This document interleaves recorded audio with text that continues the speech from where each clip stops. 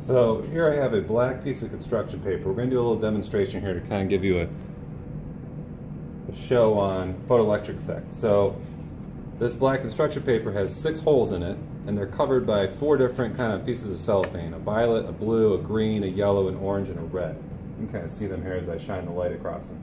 So what I'm going to do is I'm going to take out a black construction piece of paper here from the middle that reveals the glow-in-the-dark strip. Okay.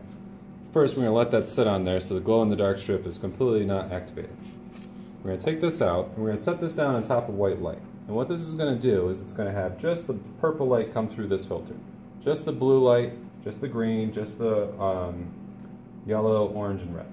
Okay, but when we turn this off, what we'll find then is that the violet and the blue light are capable of activating the glow-in-the-dark strip, whereas the other 4 are not.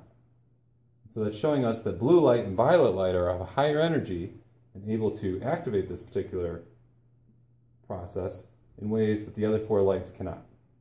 If I don't shine them through, and I just put this down on white light, then the blue light and the violet light from that white light are going through, and they're causing that to activate the entire glow-in-the-dark strip. It's only when I take this and do that. Now, we can look a little bit beyond that too, into other types of light, because we also have an ultraviolet light. So we can look at how this black light will cause this to work as well, and what we'll find is the ultraviolet light has even more energy than violet and is able to activate the glow-in-the-dark strip really, really nicely. So here we can see the same apparatus as we had before. This time we're going to let the UV light work in conjunction with something else. What we're going to do is I'm going to take a container here that I've sprayed sunscreen all over.